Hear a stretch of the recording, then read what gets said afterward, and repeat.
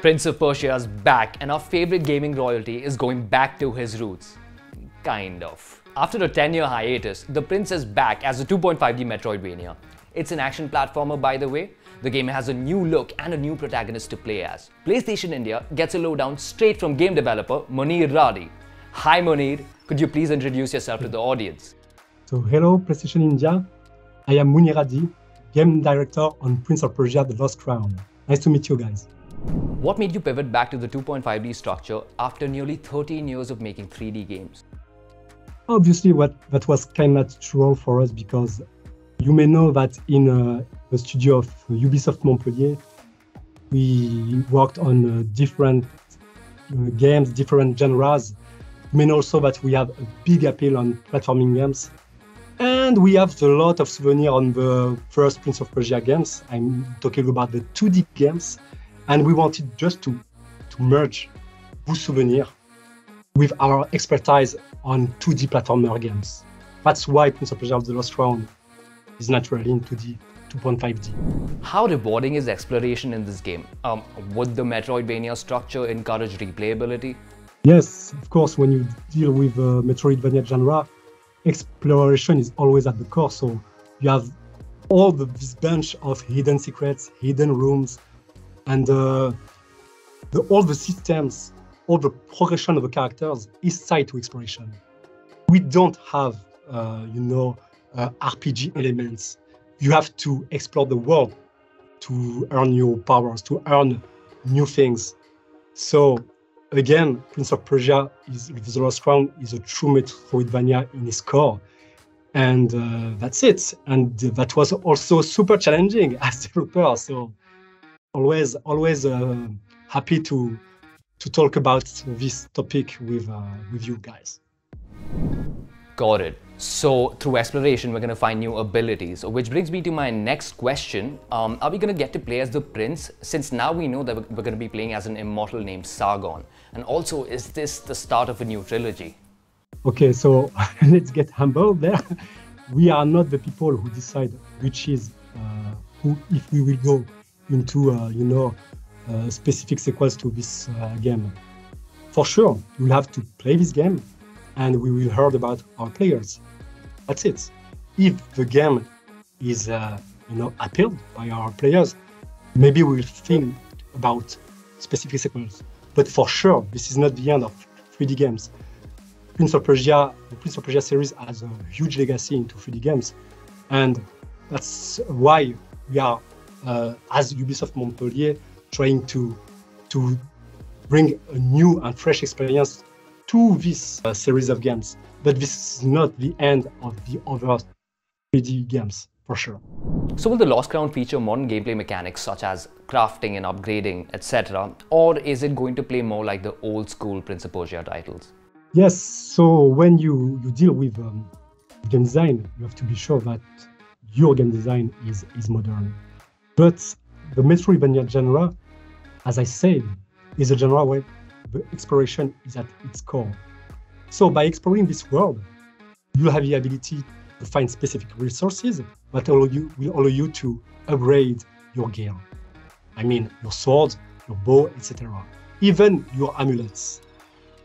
That's why we wanted to be sure that in Prince of Persia, and that's quite different of old school games, we respect play styles. So each player will have the ability to dig into specific things, to develop and to upgrade specific things.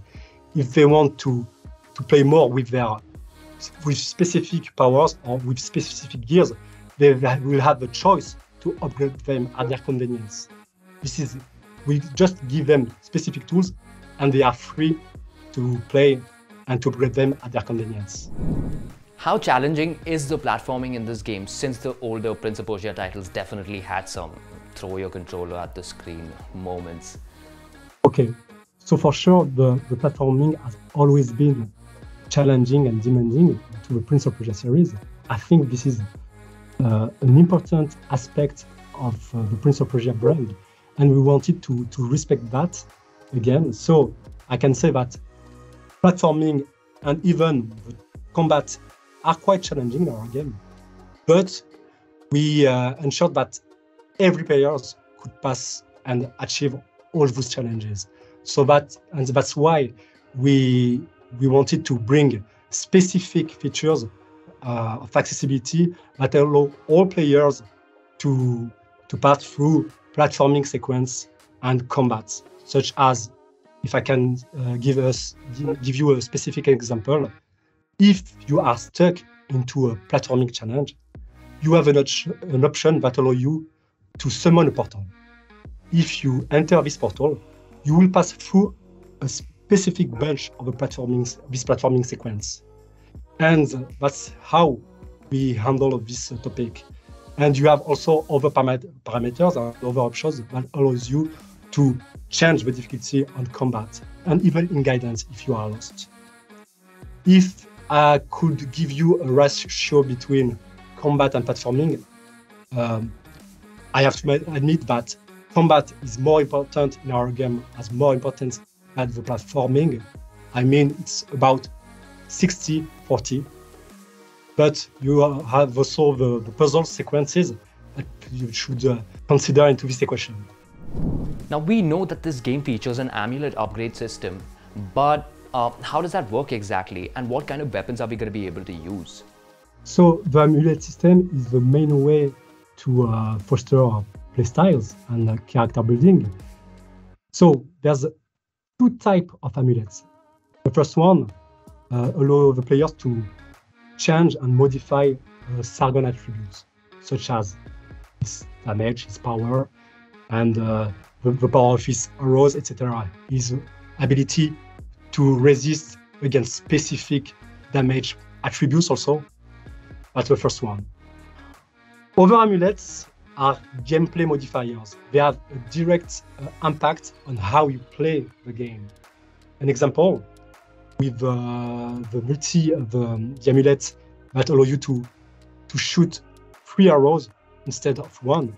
If you upgrade this amulet, you have the opportunity to shoot 5 arrows. If you mix this amulet with another that allow you to bring a fire element to your arrows, you can after that shoot 5 arrows of fire with a fire property.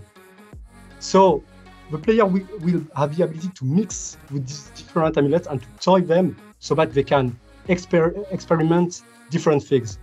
And they will have specific surprise also, because we wanted also to be sure that when we'll give this tool to our players, they can, in specific aspects, in specific way, use different exploits to be sure that they can also fast run the game. So we are also thinking about our speedrunner, and we know that there's some option that allow the players to play this game faster. Boy, does the game sound stacked. Thanks for your time, Mounir. I cannot wait to play the Prince of Persia Lost Crown when it's out on the 15th of Jan. And if you guys like the video, subscribe to PlayStation India's YouTube channel, ring that notification bell so you don't miss out on anything we upload. And for now, it's your boy Pollock signing off. Peace. PlayStation